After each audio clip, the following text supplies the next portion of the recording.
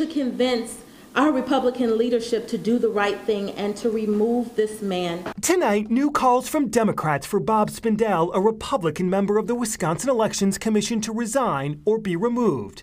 I just want the Republican Party and Bob Spindell to know that communities of color are not stupid, and we are not desperate. The growing controversy surrounding an email Spindell sent to fellow Republicans 2 weeks ago, saying the GOP should be especially proud that 37,000 fewer Milwaukee residents voted in November, with a major reduction happening in the overwhelming Black and Hispanic areas. Why proud?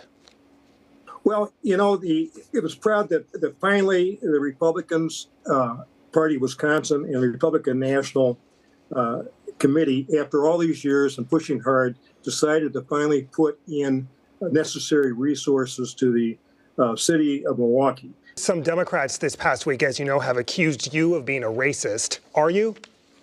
No, I think they should take a look at my past experience over the many years in the Black community. And I've said many times on open meetings that I will not stand for any suppression of the vote, especially in the Black and Hispanic communities, especially in Milwaukee. Matt's joining us now live from the newsroom tonight, and you're reporting Democrats also calling on Senate Majority Leader Devin LeMahieu to remove Spindell. Senator LeMahieu, Joyce, appointed Spindell to the Wisconsin Elections Commission. No comment from the senator's office tonight. Spindell telling me late this afternoon the two have not talked in recent days and that he has no plans to resign. His term expiring in 2026. Matt Smith reporting from the newsroom.